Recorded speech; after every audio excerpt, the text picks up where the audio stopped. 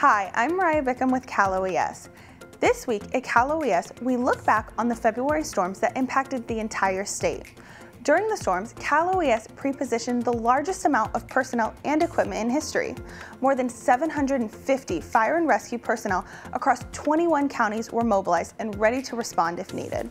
Through statewide coordination, there were over 60 sandbag locations in 23 counties.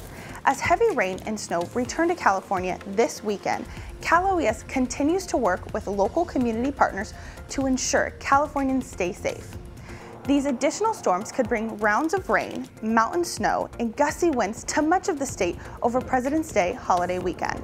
That's why Cal OES urges everyone to be prepared for this round of storms by signing up for alerts at listoscalifornia.org/alerts, making sure your utility company has up-to-date information if you have medical needs, understanding evacuation routes from where you live or work, and having essential items ready in case you need to leave your home.